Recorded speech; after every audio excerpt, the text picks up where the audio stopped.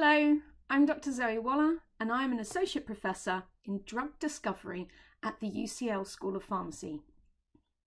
This video is to explain a recent research paper in a simple way.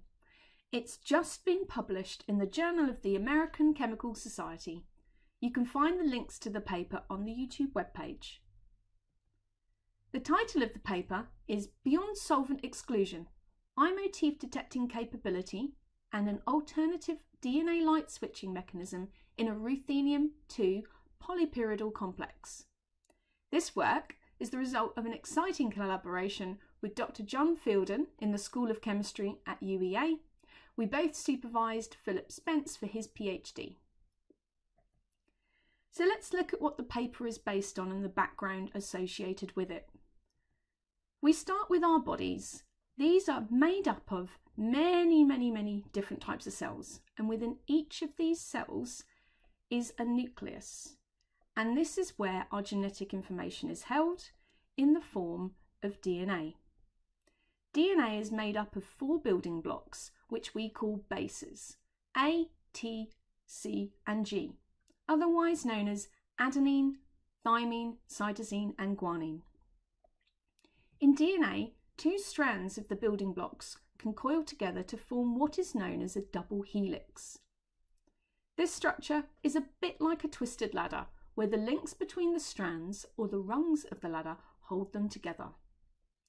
DNA that is made mostly of the bases G and C can actually form alternative structures such as G-quadruplexes and i-Motifs. These, as you can see, look very different to the typical double helical structure that was first proposed by Watson and Crick in 1953. My group are interested in i-Motifs, which form in DNA which contains a lot of the base cytosine. We are looking for ways to visualise the i-Motif structure using compounds. So let's look at what the paper was about. So these are the type of compounds that we used in the paper. They are called Ruthenium Complexes. This means they contain the metal ruthenium, which you can see here on the periodic table. It's just below iron, which you've no doubt heard of before. These ruthenium complexes are made up of the metal ruthenium in the middle there, as well as organic molecules that bind the metal, and we call these ligands. In the complexes that we used, the ligands, the organic molecules, can arrange around the ruthenium in different ways. We call this one cis, this one trans, and this one mer.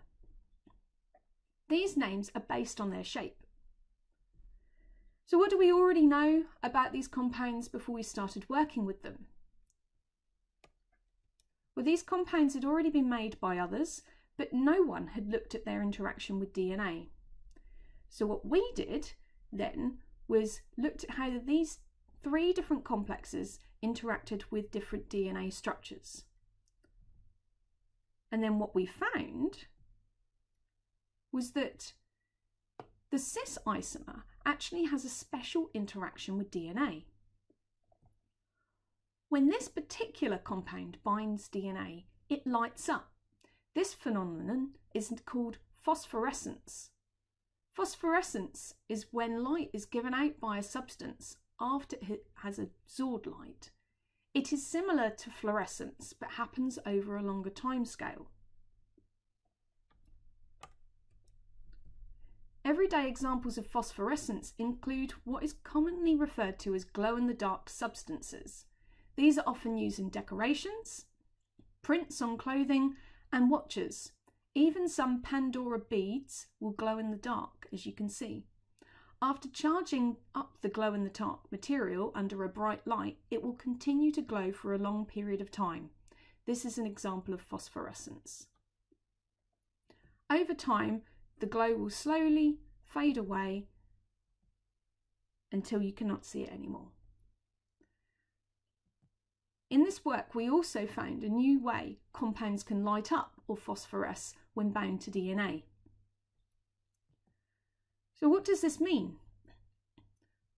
Well, the way that the compound lights up on binding DNA could be used to visualise our special i-Motif DNA structures in cells.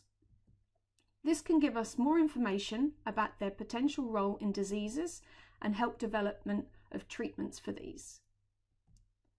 This work has been supported by the Biotechnology and Biological Sciences Research Council, who supported a Norwich Research Park Doctoral Training Partnership PhD studentship for Philip Spence. Our fluorescence and phosphorescence experiments were performed on an instrument that was bought on an Engineering and Physical Sciences Research Council funded grant. This project was carried out at UEA. If you have any questions, please feel free to ask by either tweeting me or by email. Thank you for watching, and bye for now.